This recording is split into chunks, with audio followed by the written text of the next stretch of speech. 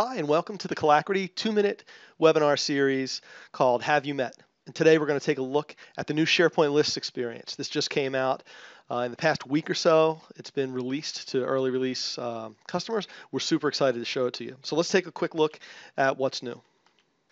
First thing you'll see that's new in the user interface, there's an info button at the top right of my screen. When I have an item in a list selected and I click on the info button, it'll pull up properties, recent activity, sharing, and other attributes of that item. I can edit them in line without ever leaving the list view. So I still have the list view on the left-hand side of my screen, but I can make changes on the right-hand side. Let's take a look at what that looks like in practice.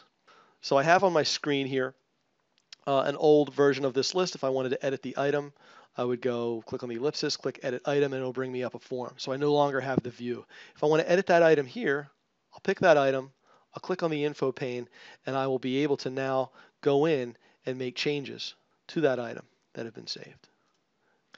Something that's changed, a big change for us who are using SharePoint lists and managing lists all the time, are the ability to manage our columns. So historically, we had the ability to sort and filter on any column in a SharePoint list.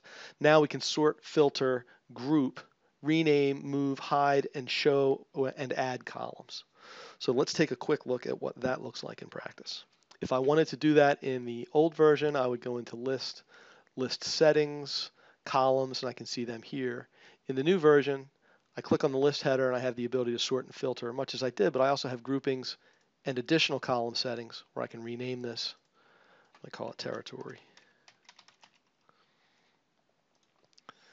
and save it. So in the past, I'd have to go and create, manage columns in here at the individual level. I can do it right from within the UI here. The third thing, this is completely new, is the ability to use Power Apps and Flow. If you haven't seen them yet, I'll be doing 2-minute videos on them. Create custom applications and custom workflows for your mobile device. So let's summarize real quickly. We've added inline editing using the info button on the screen. We've added some ease of use capabilities to manage columns more easily. And we've added integration with Power Apps and Flow, about which you'll be reading, seeing, and hearing a lot more. One additional piece of information to learn more about this, I have a link here to Chris McNulty's recent blog. Chris is on the SharePoint product team and blogs about modern SharePoint lists. And as always, our contact information is here. So thanks for joining today.